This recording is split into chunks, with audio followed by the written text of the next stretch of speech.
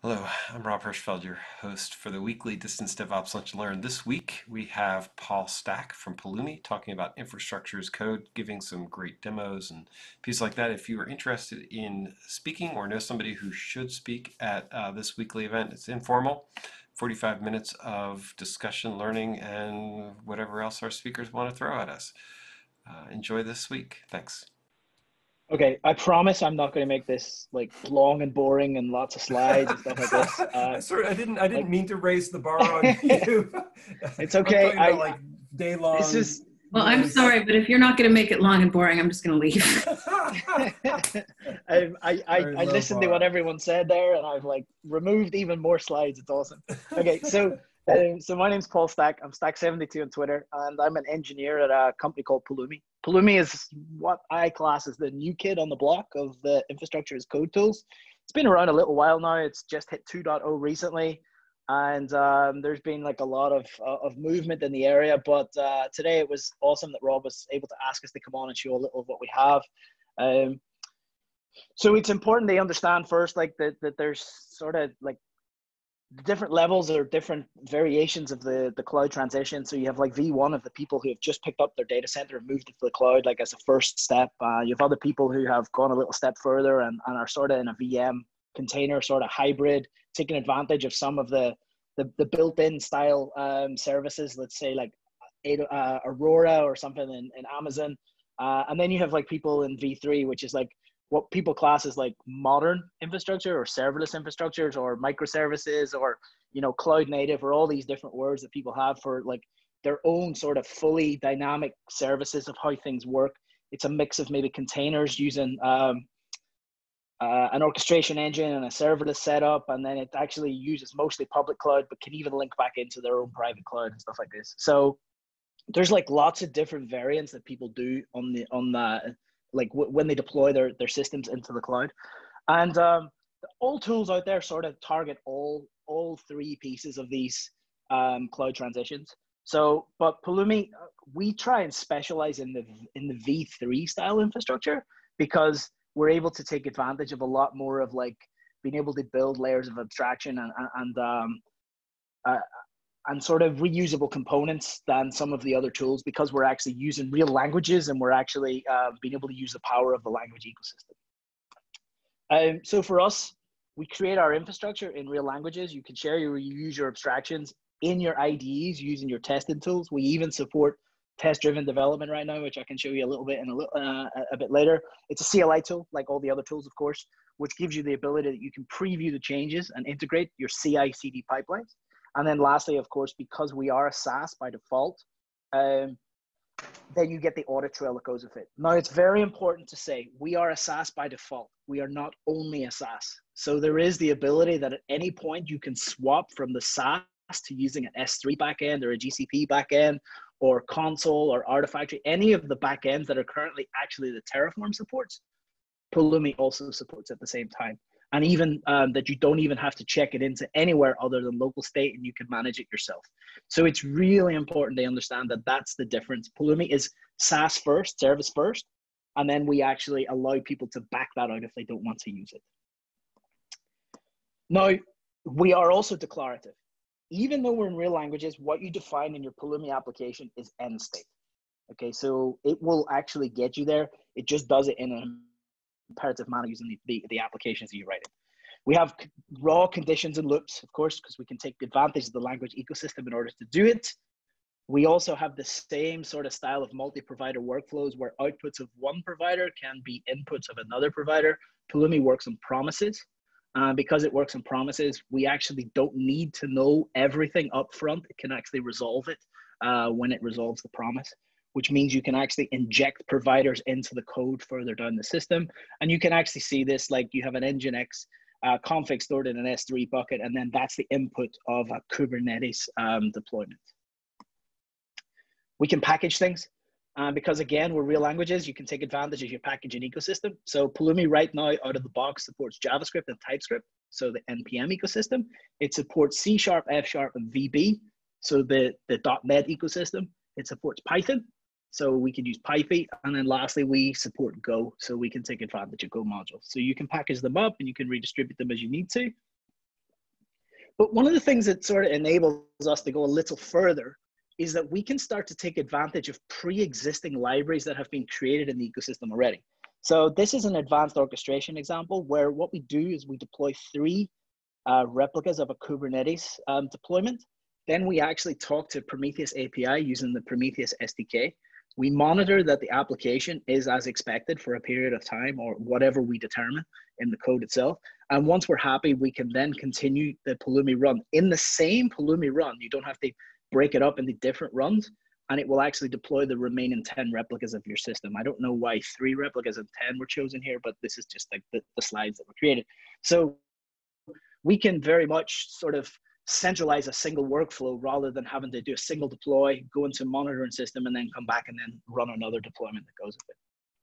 And then lastly, as part of the 2.0, one of the things that we're very, very proud of is the fact that you can now fully test drive your infrastructure. Now, I do mean test driven in the respect of it will actually mock the responses from the cloud, and you do not need any even credentials on your machine. This is an AWS example. We support mocking of any of our frameworks because effectively Pulumi knows when it's making a request to create a resource, update a resource, delete a resource, or even get a resource. So we can mock any of those responses. And at that point, you can actually start to write the code, which will allow you to build your infrastructure without the loop time or the development loop time of spinning the resources up to bring them back down. So of course, that's important when you're doing things like Kubernetes or EKS, when it takes like 20 minutes to spin up a cluster. It would be great if you could just do that in-house and actually not have to do it.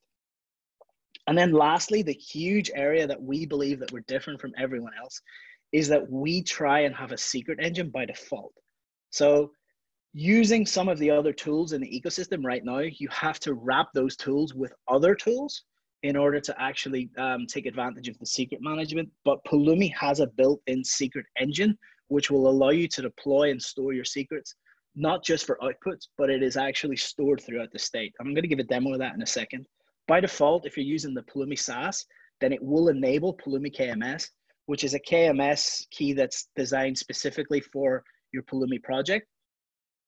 Excuse me, designated for your Pulumi project, but you can very easily swap in your own AWS KMS key, Azure Key Vault, Google KMS key, and we also support HashiCorp Vault.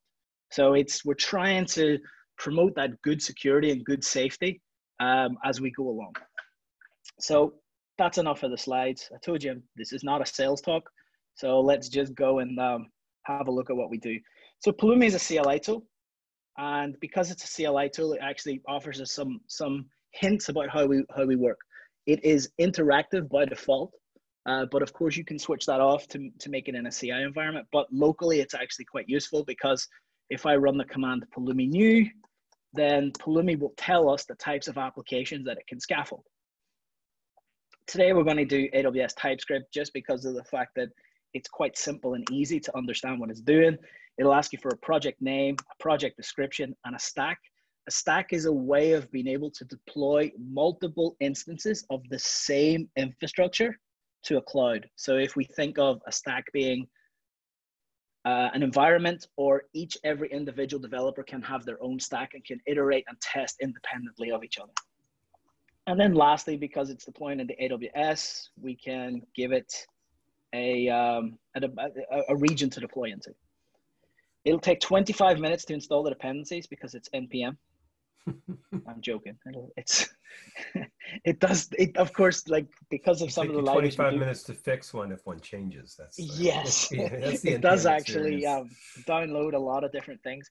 But we have actually got a Pulumi application that has been scaffolded right now. I'm just going to open it. So my ID is just going to kick in the light, maybe. There we go. And we can actually see that there are a number of pieces. Let me just go into presentation mode. So the first thing that we have is, of course, we have all of our Node.js modules. We have a git ignore. We have an index.ts, which we'll come to in a second. Our package file, pulumi.dev.yaml. So that is the configuration for the dev stack. Pulumi.yaml that you can override other features that we don't need to talk about today. So, but the most important thing, sorry, go on.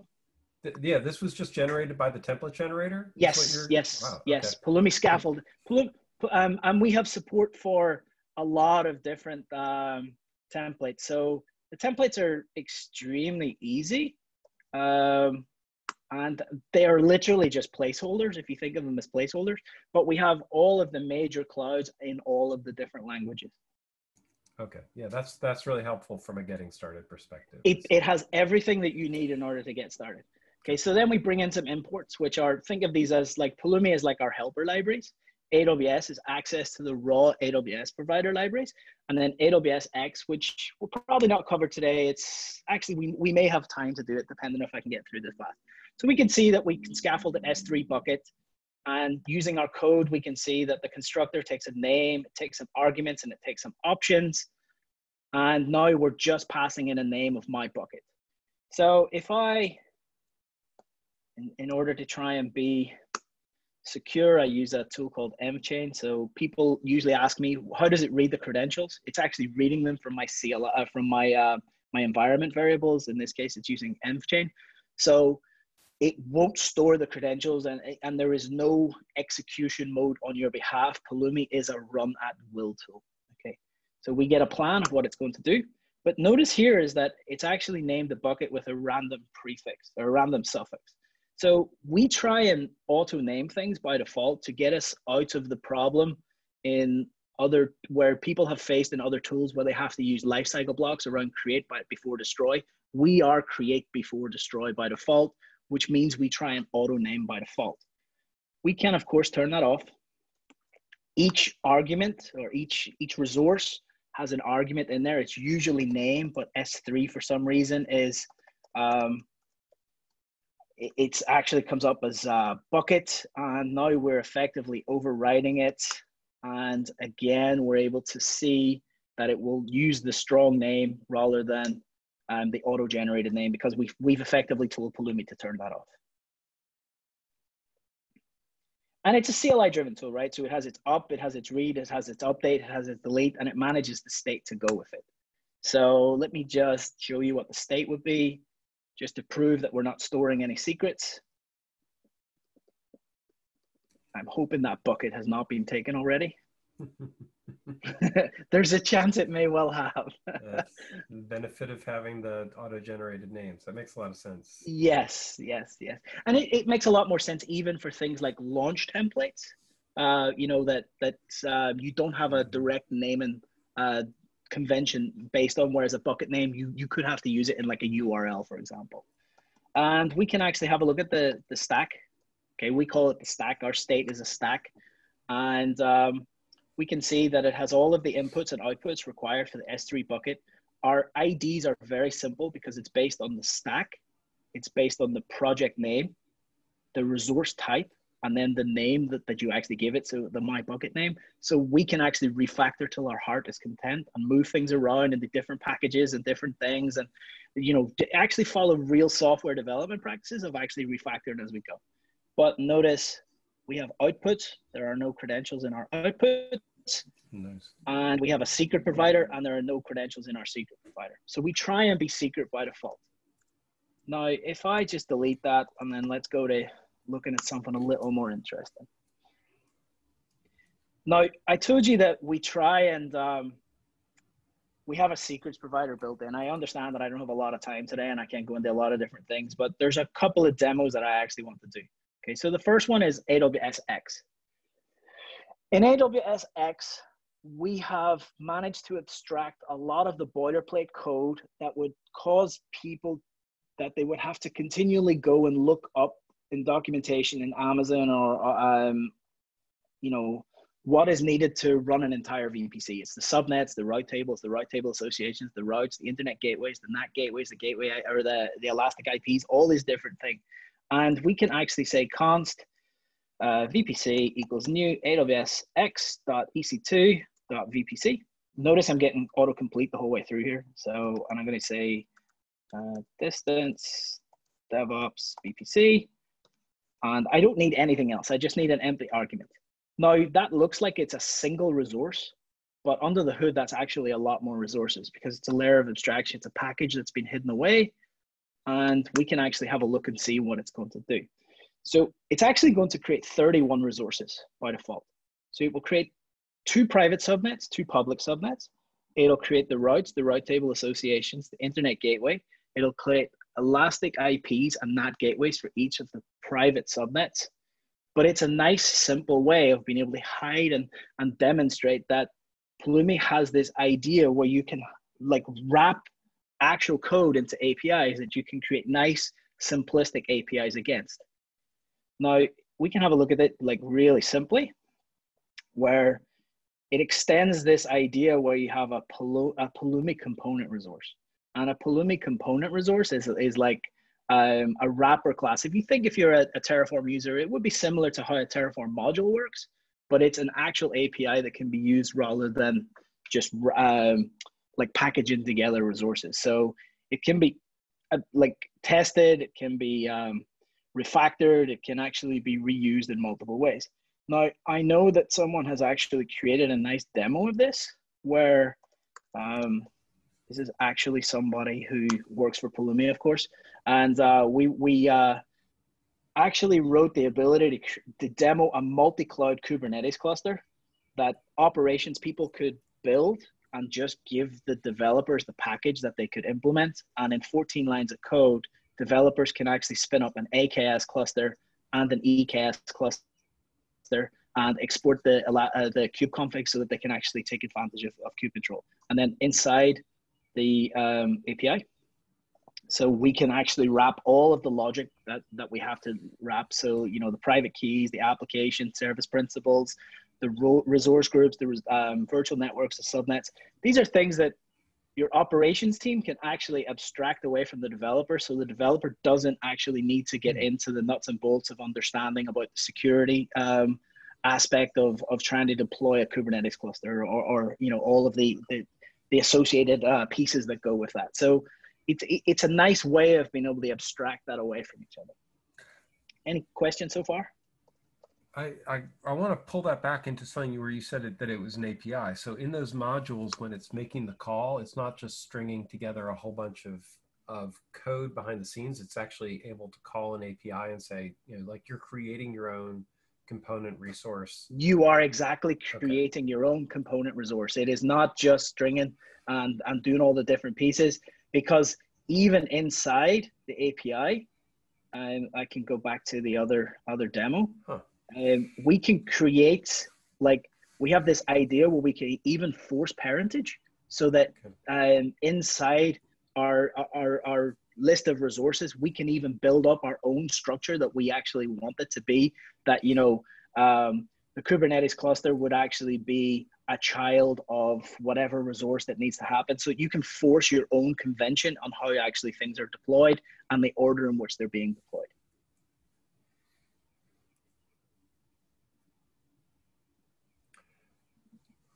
I hope that answered your question. Yeah, no, I'm thinking through. Then, so does that mean that you could create a layer of separation? So like an ops team could own that resource, like that's basically what you're saying. So because it's an API and a service, Yep. There's an abstraction. Yep. And you're saying, yep. Hey, so I an need ops you to go team, do this. Okay. yeah, that's exactly right. An ops team could deploy or could build these component resource libraries, make them available on your internal packaging system, and the developers can pick up the new version of, like, actually real Semver styled packages that fit in their development workflow. Just do an npm install or a pip install, and then they can actually write code against it. And if the operations team updates it and they submit it to the service, then the developers don't even know that anything changed. They're just calling They don't service. even know. Exactly that. Exactly so that. It truly is building an API service. Yes. Okay. Yes.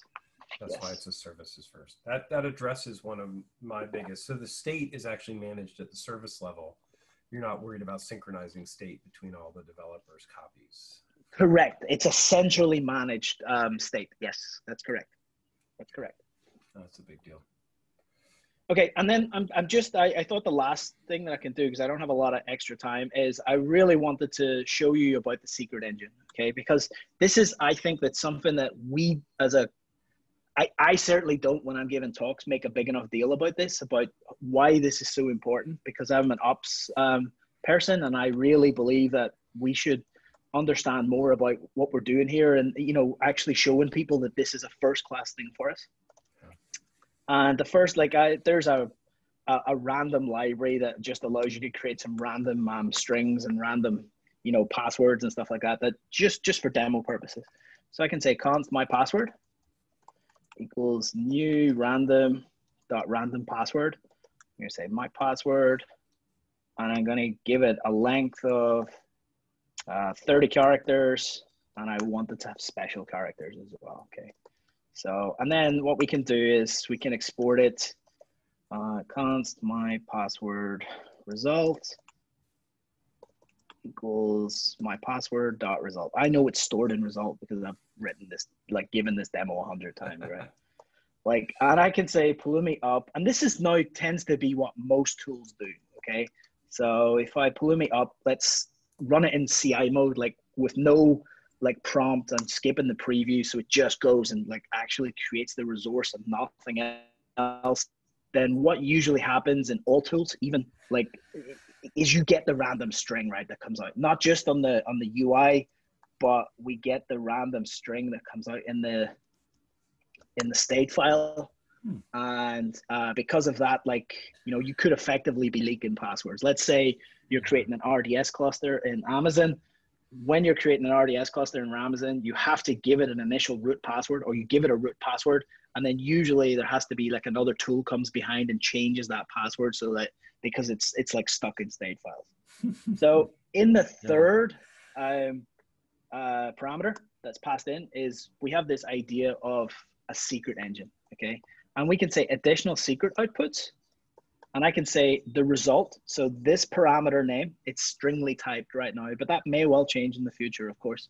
This parameter name right here, result, we can push the result through the secret engine. And even when it comes out on the UI and in the state, it'll actually be encrypted.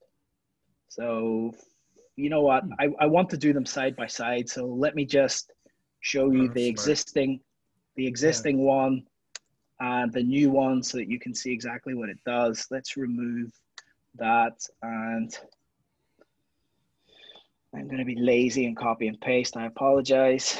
And so what we will do right now is we effectively have two secrets, one that's in the unencrypted format and one is in the encrypted format.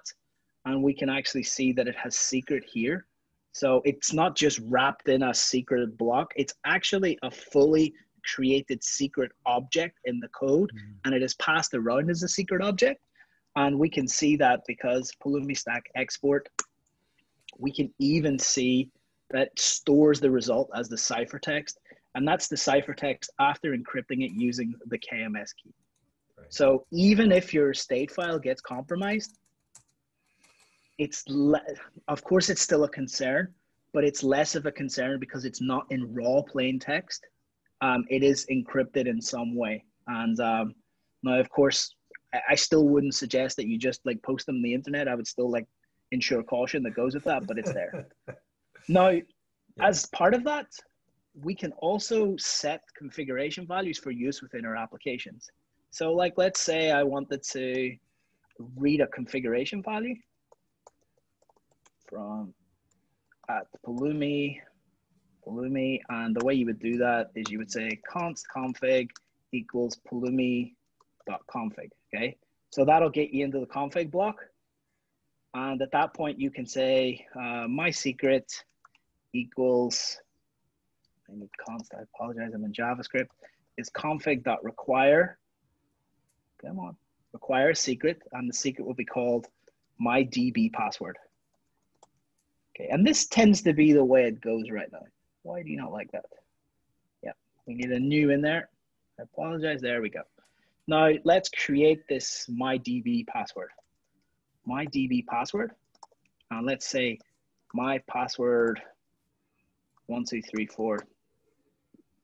And what happens is, and the same in other tools, is it actually will store the password in plain text. Now, of course, that's not great. So we can instruct Pulumi to push it through the secret engine. And at that point, it actually stores it as a ciphertext. And just in order to actually show you what actually comes out the other side, to show you that it comes the whole way through, my secret value equals my secret. Okay. And if I Pulumi up, then it's passed through as a secret the entire way through. And of course, it can be used as and then when my you're own ready to fault. retrieve it, you have a way to say, hey, give me this password, but decrypt it. Exactly.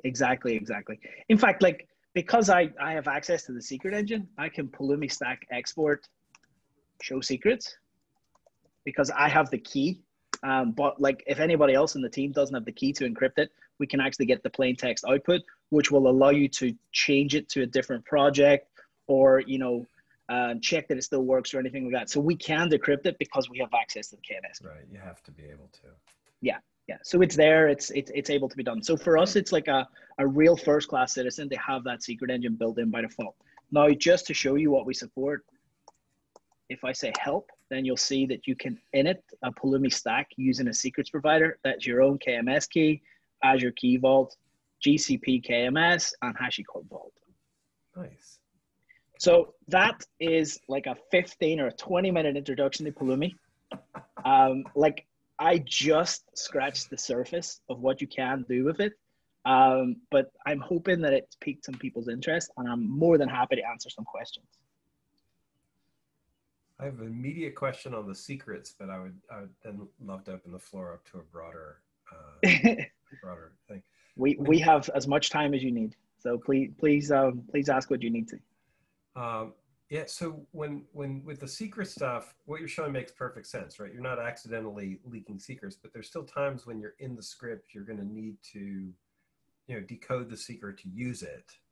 And I'm assuming those end up captured in logs somewhere. Have you figured out a way to make it so that when you're running a script that is used the decrypted secret, that it's, you know, that you're not accidentally leaking at that point? We hit this all the time. I've been trying to figure out a good answer. So what we can actually do is, let me show you. So Pulumi works in promises, right? And it uses this idea of Pulumi inputs and Pulumi outputs. And the type of a Pulumi secret actually comes out as an output. So that secret doesn't need to be decrypted before it's passed to the next resource. Pulumi inside the resource will actually decrypt it before it uses it. You can actually pass it as a secret at any point. So let me show, I'll give you an example. Const AWS buckets equals new aws.s3.bucket. I'm going to say my secret demo. And I can say bucket name. Actually, you know what? I need to import it. Star as AWS from at Pulumi/AWS. And here I can actually say the bucket name will be my secret. And that is like, it will tell you if it doesn't match it, because here it's, oh, there we go. See, right now I can actually pass that secret in as a bucket name, and nowhere will that be in the state that that is a secret. So it's fully typed. It's not using castings around. It's actually passing it around as a real secret object, which means that we don't have to, like, you know, unencrypt it for logs. It's only encrypted as exactly when it's talking to the API. Of course, if you trace the API calls to the cloud, at that point, it'll be, you know, dependent on how the API call itself, if you need to pass it as base64 or whatever, you could potentially see it as a hashed value, or it could be like a plain text value in itself. Yeah, that's the thing I've been trying to figure out for the stuff that we do. We're like building a bash script, and you get everything's encrypted until the bash script needs it, and then it's in the bash script, but then that ends up getting, and you know, can get thrown in the logs. And so I'm looking for ways to obfuscate. I'm going to give you one more thing that I'm hoping will sell you on Pulumi. Please. And it's JSON. Like, IAM management in Amazon is painful because it's JSON, right? So let's say conf my role equals new aws.iam.role. Okay, we can say my role. And we know that a role, usually in person, I would give a prize to if anyone could come up and write out what the assume role policy for a role is. Oh, and I think in like all of the conferences, only one person has ever got it right. And but then all I have to do is say aws.iam.assume role policy for a principal, pass in a service, and the service is ec2.amazon aws.com. And that actually under the hood will relate to the correct JSON that you pass to the API. So no JSON is harmed in the making of this resource. Yeah, that's much safer. That's cool. Yeah. So yeah, I hope that answers your question about the secrets. I definitely, that was not something I was expecting to see. I'm going to shut up and let other people ask questions if they want, because otherwise I'll just take the last 10 minutes of the meeting. So other people with questions? I have one, and I may have missed this, so I apologize, but can you maybe I didn't understand it, but is there native support for S3 for state storing or no? Yes, there is. I apologize. I should have actually demoed that. So if I look at Pulumi and I say, Pulumi, who am I? And it will actually tell me that it's me. The user is logged into the back end. This back end is our SaaS, but I can Pulumi login -- cloud URL, and I can say S3 and the bucket name. Oh, cool. Okay. And it will and then of course, even the login help will tell you it has cloud support, Azure Blob storage, it has local storage. You see, even have local and stuff like that. So you need to use the SaaS if you don't want to. Right. Have you had clients who have gone from the SaaS to a local and we do not track people who use the open source version because it's open source and it's free to use, and we don't try and infringe and have checkpoints back to understand. The only thing that we understand is there is someone using it because it does a check-in with Pulumi to see if a new version is available, but it doesn't pass the back end or any information about what you're using.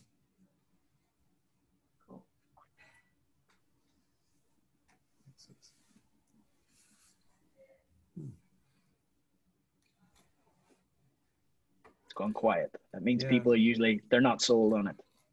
No, I'm just trying not to, because as Rob knows, I will take over and chat about security and where this makes me nervous a bit for 106 minutes. So I'm trying not to do that. You know what? I'm really happy to talk about the security side of it. If you want to set someone up and be interested in it, because what we want to do is we want people to be happy with it. We want people to not be concerned about all the different parts of it. And if security is a concern, then that's something that we need to address as a team. And I'm always happy to talk about it. Now, I may not give you the answers that you want, and I'll be honest with you, but at least I can, understand what it is you're looking to know and what potentially is the security that you're worried about, if that makes sense. Mm-hmm. So please direct any questions you have to me about it, and I'll even if I can't answer them, I can put you in contact with the CTO, and because we're going through SOC 2 right now, so we're actually reviewing a lot of our processes. You just said the magic words to my ear. SOC 2. Yeah, I got our company certified last year. It's been my passion for the couple. We're going through it right now, especially with regards to our SaaS and all of our processes and access to our accounts. So it's something that we're very hot on at the minute. And as you can imagine, as questions from the SOC 2 audit happens, there'll be changes going on all the time to make sure that external companies are happy using it. Yeah, that's exactly what I had to do. Did you do a type 1 before, or are you doing the type 1 now? I'm going to be honest with you. I stay away from that right now because I'm the only person. There's actually only 2 of the entire Pulumi team that are outside North America. So I'm in Ireland, and one of my colleagues is in Amsterdam. He's in the Netherlands. I apologize, not Amsterdam. So we're actually able to just have a much more freedom about what we need to do away from the pro. We just need to implement what we're told to implement, which is awesome. Yeah. Makes sense. Very cool. What's a good starting path? Is starting with the SaaS the easier path? And is there something that, if I wanted to try and so it's a great question. So if you're a single developer, and you don't need any team functionality, the SaaS is 100% free. Okay, and you can use that even in a production environment, and you can actually build like commercial software on top of it. You have to start paying for Pulumi when you want like the locking feature, when multiple people in the team are trying to interact with the state at the same time, so you don't clobber each other. So the SaaS is, the reason it's by default is that it's very good to get you started with. You don't need to worry about what you have to do to set up an S3 bucket, or more importantly, the permissions that your S3 bucket needs, because, you know, too many people are just too happy just creating a bucket that's open to the world. And we don't want to enforce those ways of working. So we're like, you know, use the SaaS, and then if you really want to, you can unload the SaaS and actually start to use your own software that goes with it. We have created a repo, which is called the Infrastructure as Code Workshop, and it's like self-paced labs. This is like a side project for me right now. And you can see in Amazon, we have C#, Go, Python, and TypeScript, and we have Azure in C# and Python. And these are all being built up all the time, so that these are getting started flows. And these sort of just like assume the SaaS by default.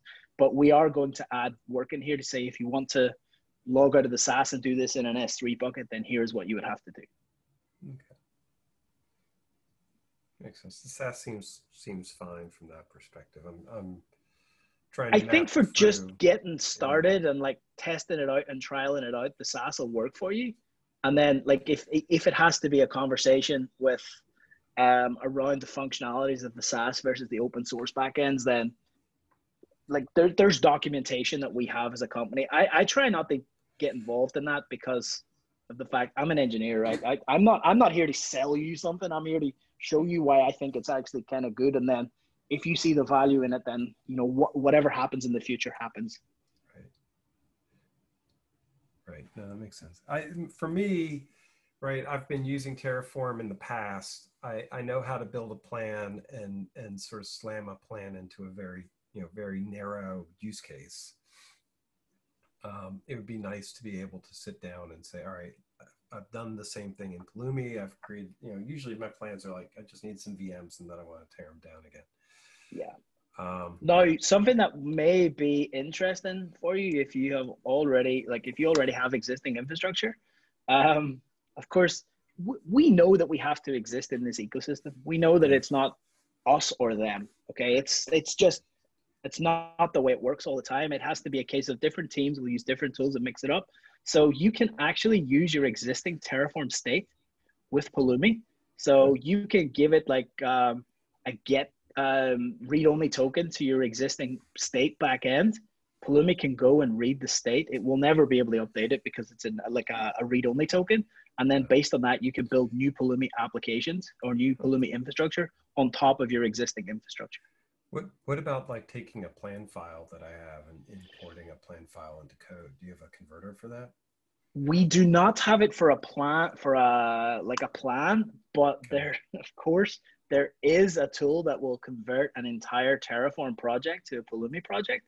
And it's not just TypeScript anymore. It will support all of the work because it has HCL2 support right now. And that will actually generate like the real scaffolded Pulumi applications based on what your existing Terraform is. And if I take that, what's the equivalent of sharing a plan in Pulumi speak? So if I wanted to publish something that other people could play with, what would I publish? You would publish a Pulumi stack, and then people would be able to like play with the stacks. Okay, so they could basically take their SaaS portal, drop a stack in it. Okay. Yep, that's exactly it. And because if it's a SaaS, could I publish a stack right on the SaaS and just let people reuse it?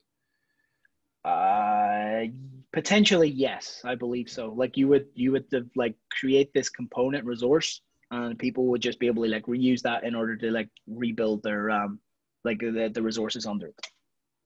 Interesting. Okay, I've been playing with Linode and their stack scripts, which are both awesome and frustrating at the same time. And because they're sort of cloud and nitty, but I can share them and then people can reuse them. But they don't do what you do. So they don't let me build a resource. They just let me post configure it. And so I'm looking for a way that I can hand somebody run this, it'll build you a little cluster and you're good to go. Then when you're ready to tear it down, you can just run, undo it and you're back. Yeah, totally understand. I can't do it in Terraform either. Terraform doesn't do the post configuration, and so there's all this. Yeah, so this is where we differ, and I'm not going to say we're better or worse in this. We actually are just differ because we use promises. We can actually have much later registration of resources and providers than you can in Terraform, as an example, because in Terraform it has to build the entire DAG, a DAG being the graph up front, whereas Pulumi, it doesn't need to do that. Makes a lot of sense. That is an important distinction. Cool. All right, Paul, we are at the top of the hour, so this has been fantastic. Thank you, and I do appreciate the live demos. They add a lot of space to me. It's no problem. If anybody has any other questions or things that I didn't cover, you can tweet me at Stack72, and I'm more than happy to jump on shorter calls or record short videos that I can post for people. And or if there's anything like Sherry, you asked around the security side of it that I haven't given enough information on, more than happy to give more substance in that area as well. Yeah, I just followed you, so I'm definitely gonna reach out and chat with you about that because I excellent. And I'll introduce you to the VP of engineering and the CTO if there's like questions that I really can't answer, or things that I wouldn't be confident saying in an open forum, and let them answer it. Let them dig their hole. Exactly. Thank you so much. Thank you. This was great. Good way Thank you all very much, folks. I hope you all stay safe and enjoy the rest of your day. You too. Thank you, everyone. Take care. See you next week. Take care. Bye-bye. Bye now.